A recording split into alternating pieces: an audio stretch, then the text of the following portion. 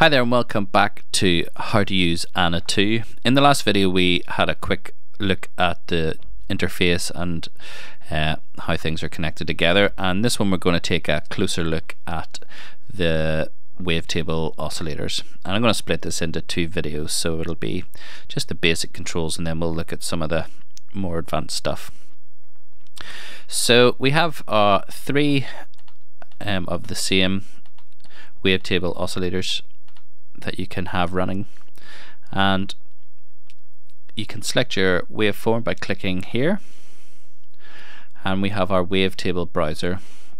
So we have 3D wavetables over on this side, we have all the original ANA waveforms, and then we have a bank of new HD analog wavetables, and then we have our digital wavetables, our digital waves here. So these ones are all 3D, so you can cycle through. You can use the Morph Control.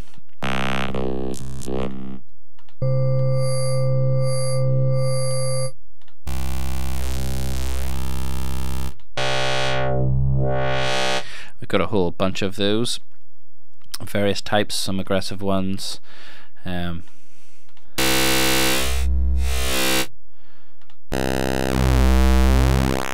Some just sort of analog type ones, just a whole bunch of different types, so plenty there to keep you going. And then we have the original ANA 1 legacy waves.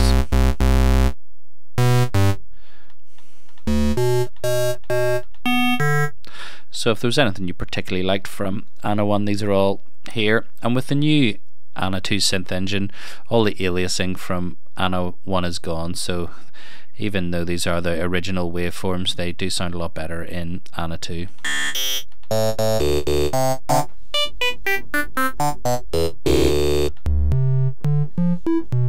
And then we have our brand new high definition wavetables.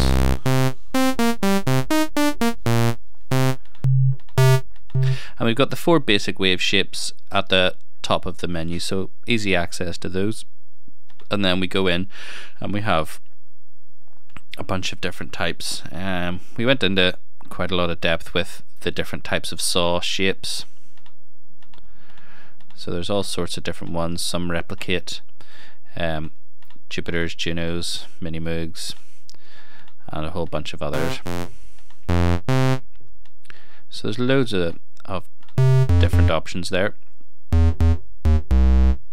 And then the digital ones are just more random shapes.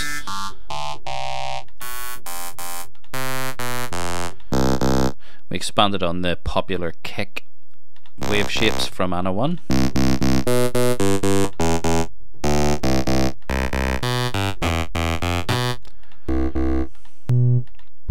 So we got a whole bunch of waves there, and I'm just going to select our basic saw while I show you around some of the other features. And we can actually load up each of the 3 main oscillators or any of the samplers just from the wave browser page, so you've got some quick access there.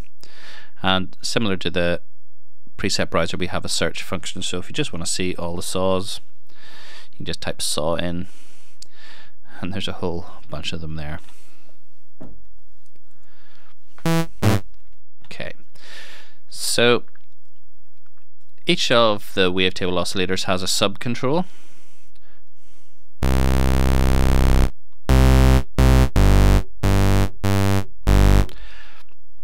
And you can select the different subtypes from a square, triangle, or a sine wave. And that's the sub level. Now the sub is actually synchronized to the phase of the main wave here, so it means you get quite a consistent sound with the sub, and especially if you put retrig on. With retrig on or off, you still get the sub phase synced with the main wave.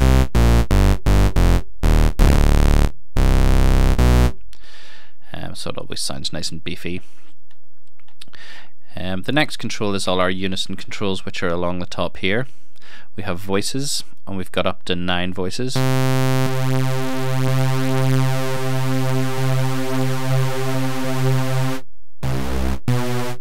got our detune amount.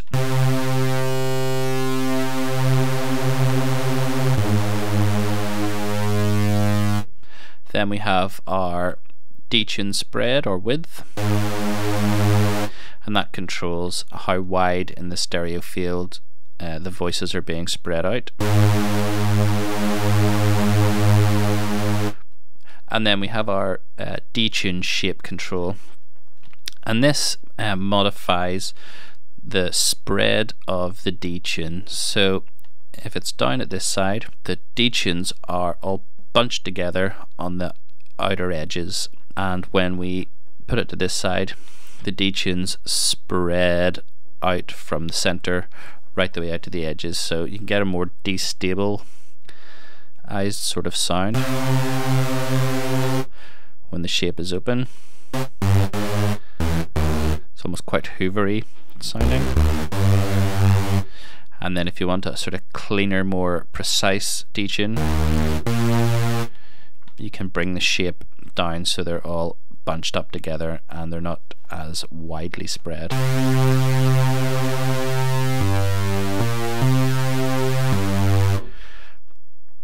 So that is the Unison mode.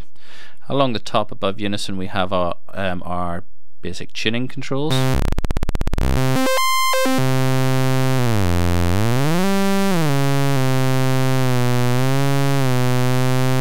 So octave, semi and fine. Then we have our velocity. That assigns how much velocity is assigned to volume. And then we can also, if we're selected in a 3D wave, we can have M velocity, which is morph velocity.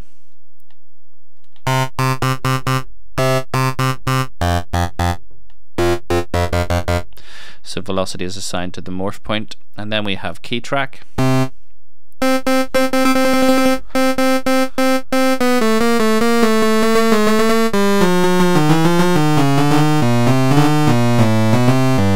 So we can have from 0 right up to 100 key tracking. That specifies how the pitch is distributed along the keyboard. And then we have our pan, which just sends it to the left or right channel. We have our filter output. So this specifies whether the signal of this oscillator is being sent to either filter 1 or filter 2 or both at the same time, or if we click this button it bypasses the filter altogether and just sends it straight through to the amp envelope, so the filter will have no effect.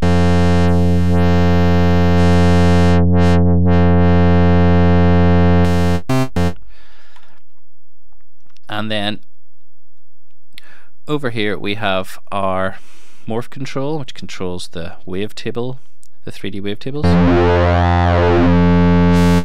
And if we happen to be set on a single cycle wave, this Morph Control changes to a phase control.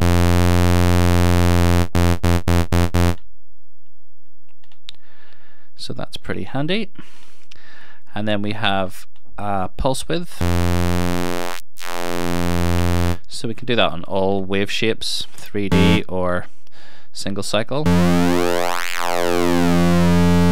And obviously you can have pulse width and morph at the same time,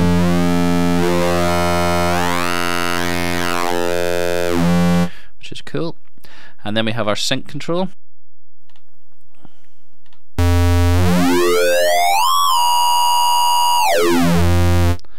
Which is pretty cool. And again, all three of these controls can happen at the same time.